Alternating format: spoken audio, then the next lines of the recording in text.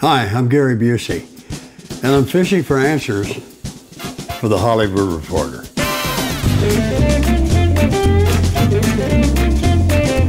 Out of your many on-screen roles throughout your career, which one has meant the most to you and why? Wow, that's easy. It's a story about Charles Hardin Holly, who went by the stage name of Buddy Holly, where I sang the songs, played the guitar, had the best director, Steve Rash, best supporting cast, Don Stroud and Charlie Martin Smith. It was a lovely experience, and that's the one that the top rung on my ladder of my career. Good answer, huh? It's because it's honest. What do you think Mr. Joshua's best quote in Lethal Weapon was? I promise I'll kill you quick. What do you think?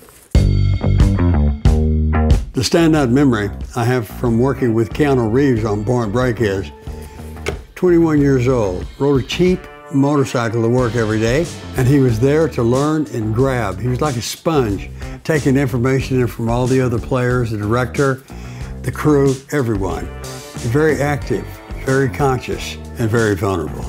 He was like my little brother, and I had my invisible arm around him whenever he needed me, and that's pretty much constantly. No, I'm kidding. Alrighty. Give your best impression of Donald Trump when he was your boss on The Celebrity Apprentice. I gotta tell you, Gary Busey is brilliant. He's a genius. He thinks of things we can't even think about. He's gonna go a long way. Gary, good luck. Donald J. Trump signing off. Hey! That's it, perfect. Okay.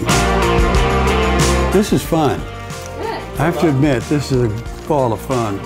What does a day in the life of Gary Busey look like? Well, the first question I have for you is how much time do you have? It looks like what it is. It looks like what's going on. It looks like what's happening, just like a day in the life of all of you. Okay, get ready.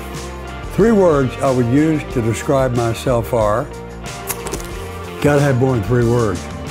Faithful, spiritual, and loving. FSL. What do you enjoy more, playing a good guy or a bad guy? When I played Mr. Joshua in Lethal Weapon, everybody was saying, now you're a villain. Now you're an antagonist. How do you like that? Are you going to be a villain, antagonist? Have you been a villain, antagonist in your life earlier when you were young growing up? Were you juvenile delinquent? What? And I said, no, I don't play villains. I play people who are misunderstood by the public. Take that and understand it.